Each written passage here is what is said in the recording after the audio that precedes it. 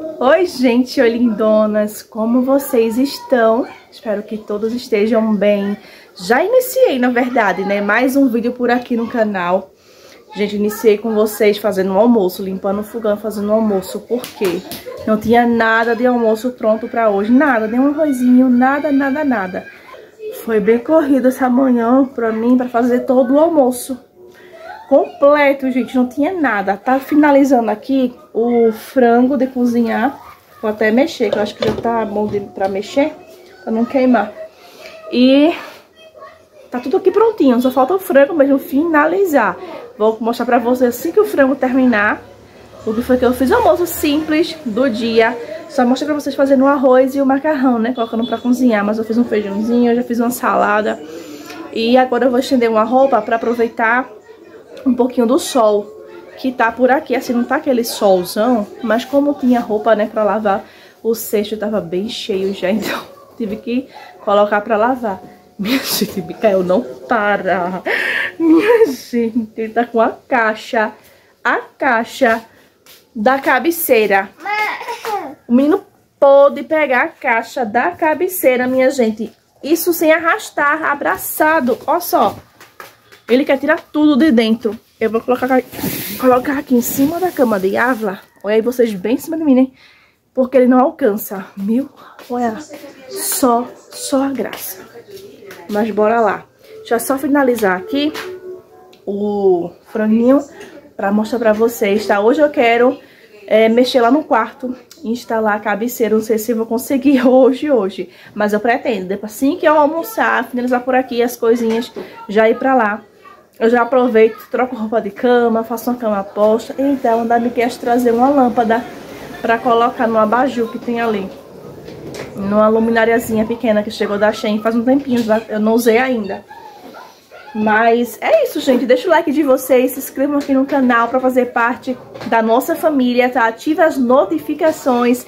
Temos vídeo por aqui todos os dias, tá? Ou às vezes né, eu falho alguns dias, mas é porque quando tá muito corrido, tá? Eu não consigo gravar. Mas temos vídeos aqui todos os dias, praticamente, organização, limpeza, rotina mesmo que eu tô fazendo por aqui. Só pra motivar vocês, e vocês também me motivam muito, viu? Saibam disso. Que quando eu penso, vou fazer isso, né, vou gravar pras meninas pra compartilhar, vocês também estão me motivando a estar gravando aqui pro canal, tá bom? Então, Mica já pegou a bolsa de Micael da escola pra vocês verem como o Micael tá uma bênção. Mas é isso, bora lá, continuando o vídeo. Tá bonito o franguinho, minha gente, olha só, e o cheiro que tá aqui. Aí eu fiz um arrozinho, ó, com cenoura, refoguei alho e cebola. Aqui eu fiz um macarrãozinho, tá aqui dividido porque Mica não gosta de macarrão com molho. Então tá um lado com molho e um lado sem molho. Aqui tem um feijãozinho marcaça. Acho que é marcaçá que fala, gente. E uma saladinha. Pronto, o almoço de hoje vai ser esse. Aí Mica comprou ali um refrigerante, a gente vai tomar refrigerante. Agora eu vou colocar o almoço todo mundo, que já chegou. Colocar o almoço pra gente, viu, Mica? Você não fez batata? Fiz batata frita, não? Como? Vou colocar pra fazer, mulher. É muita coisa, viu, minha gente? Esse feijão não. É o mesmo feijão. É o feijão normal. Isso aqui é anormal, é? Não é normal. Não, então, esse é o nosso almocinho de hoje, graças a Deus, né? Que não falte alimento também no celeiro de vocês, tá, minha gente? Deus abençoe a mesa de vocês também. Então, já eu apareço por aqui, vou colocar o almoço do meu povo e já eu volto. Oi, gente, voltando, minha gente, por aqui, dia seguinte. Tu quer ver? Oi! Diga assim, bom dia! Fala bom dia! Dia! Tudo bem? Quer ver? Eu vou ali brincar. Diga assim, vou brincar. Tá. Meninas, eu tô aqui. Dia seguinte, eu falei pra vocês que eu não sabia se eu ia conseguir colocar a cabeceira da cama depois do almoço, né? Porque depois a gente almoça no domingo, minha gente, dá uma preguiça. Assim, o dia normal já dá, né? No domingo, parece que é maior. Depois que eu almocei, Ó, não quis mais guerra com ninguém. Deitei ali no sofá e fui descansar, porque a gente já passa a semana toda, né? Fazendo serviço e como eu tô trabalhando com APS, que é aqueles produtos capilares, então tá bem corrido também os meus dias semanais, porque tem postagem, aí tem as afiliadas, né? Pra tá conversando, pra tá... as novas, né, pra chamar, tudinho. Aí tá bem corrido, minha gente. Mas graças a Deus por isso, né? Aí agora, hoje é segunda, tá? E pela manhã, agora eu quero começar aqui, pegar no quarto. Eu já organizei a sala, já varri a sala. Agora eu quero organizar aqui, tenho muita não, mas eu tenho roupa pra dobrar, que tá ali no chão, que tava em cima da cama, e o menino colocou no chão. Vou colocar aqui em cima da cama de novo pra dobrar. Aí, o que que eu vou fazer aqui no quarto? Vou tirar essa cortina, porque essa cortina não é daqui, que no dia que eu fiz a faxina, eu tirei a daqui e coloquei essa. Essa daqui é da sala, lá da segunda sala, da janela de lá, porque essa cortina é pra sala, não é pra quarto, na verdade, né? Mas como eu não tinha uma outra, tava em uso também, a outra branca que eu tenho, eu coloquei essa. Mas eu vou tirar ela hoje, vou colocar do quarto mesmo, que é daqui. Futuramente eu compro um varão de um canto a outro, feito vocês me deram a ideia aqui, tá? Pra colocar na parede toda a cortina, que fica lindo, né? E ela até o chão. Mas hoje vou colocar só a da janela pequenininha, que é a branca, tá? Aí eu vou dobrar as roupas, vou tirar a roupa de cama. Já tirei, na verdade, né? Tá ali, ó. A roupa de cama. Micael colocou um monte de brinquedo aqui em cima da cama, vou tirar. E compartilhar com vocês, tá? Vou fazer uma pequena organizaçãozinha, umas mudanças pra poder colocar a cabeceira aqui junto com vocês, tá certo? Então bora lá, já tô falando demais, já são 10 horas da manhã. As horas fazem assim, graças a Deus que eu tenho o almoço pronto, né? Eu ia fazer uma faxina pesada hoje, mas eu não vou não. Eu ia tirar isso aqui tudo pra limpar as prateleiras, limpar todas as bolsas. Mas eu vou deixar pra fazer essa faxina pesadona, pra tirar tudo, próxima semana. Ou essa semana mesmo, mas só no final de semana. Tipo na quinta ou na sexta eu faço isso. Hoje eu vou só pra organizar mesmo e colocar a cabeceira. Bora lá. Bora lá junto comigo.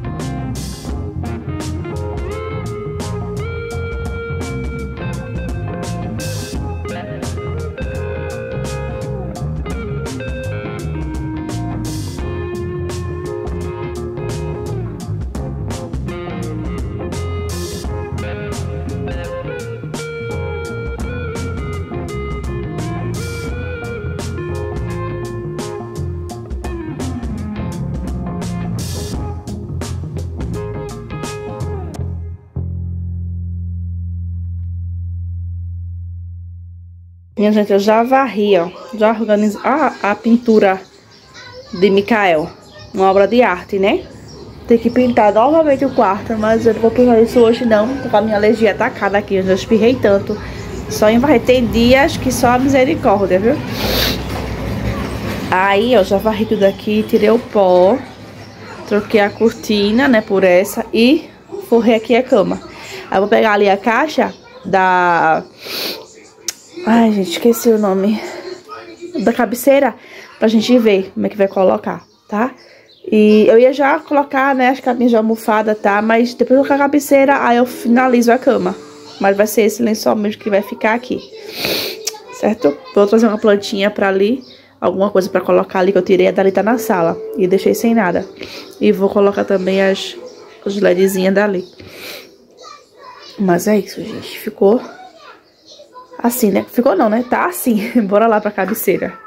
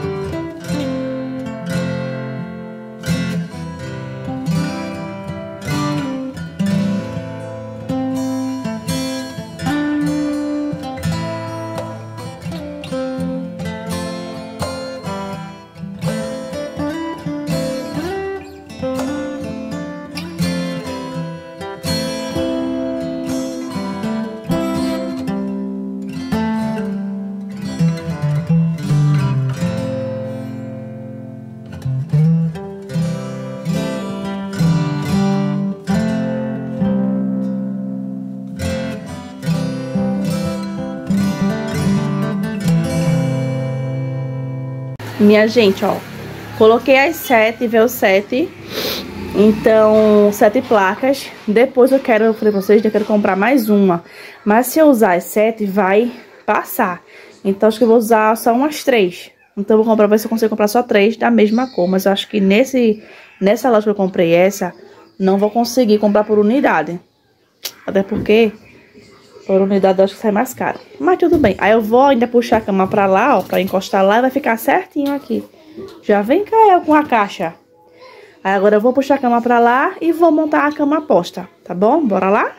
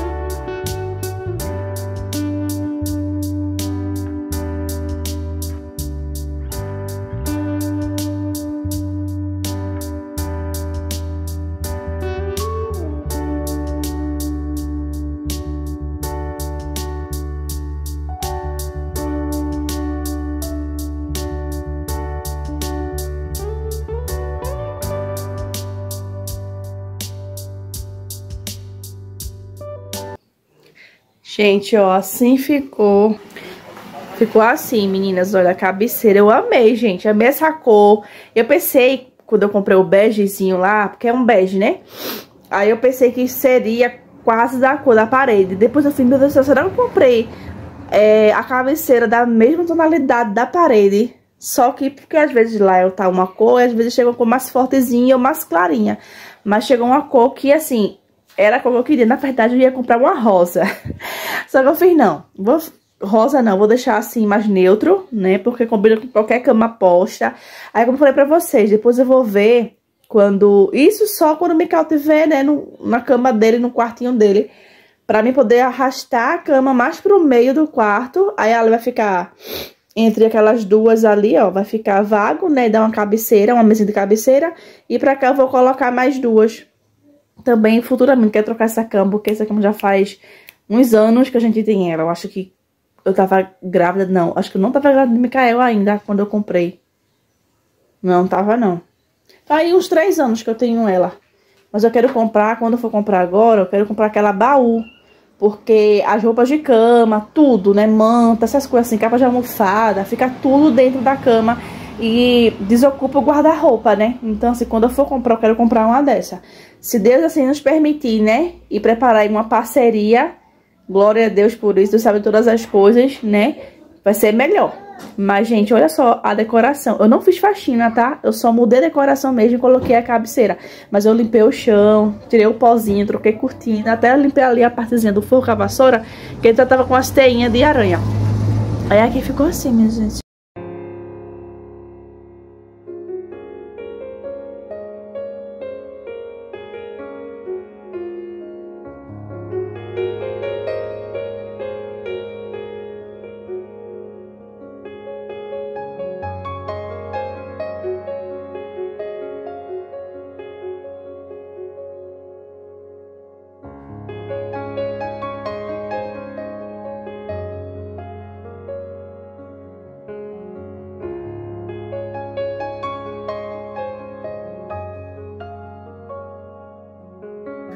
Comentem aqui nos comentários, deixem pra mim o que vocês acharam da cabeceira, da tonalidade. E a gente vai organizando devagarzinho, né, minha gente, decorando, só que precisa de outra pintura nessa parede, porque Mikael sujou tudo ali com o meu batom, com o meu gloss. Pegou, abriu, sujou a parede, ó, passou no meu sapato, no meu tênis, passou em algumas coisas lá dentro do móvel. Ó, só assim, Mikael, é uma benção, minha gente, é uma benção, vocês não imaginam. Mas é isso. Olha só como tá linda, minha gente. Como dá diferença, né, uma cabeceira. Por mais simples que seja, porque ela não foi cara, minha gente. Não foi cara. E como eu falei pra vocês, no vídeo que eu mostrei ela, eu comprei naquele aplicativo, vou deixar aqui, tá? O primeiro link da descrição do vídeo é o link da cuponomia. Vocês clicam, aí colocam o quê? O e-mail. Coloquei o e-mail e senha e me cadastrei. Só isso. Coloquei o meu e-mail, porque eles ficam mandando cashback. Tipo assim... Quando tá a Shopee, com um cashback muito barato, eles sempre avisam. Olha, a Shopee tá com tanto de cashback nas compras. Shein, Netshoes, Amazon e por aí vai, sabe?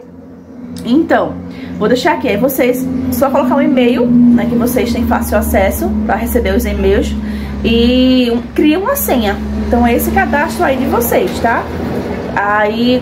Vocês têm que comprar por lá, não pode comprar diretamente no aplicativo da Shopee, porque senão vocês não vão ganhar o cashback de vocês, tá? Não vão ganhar uma parte do dinheiro de volta da compra.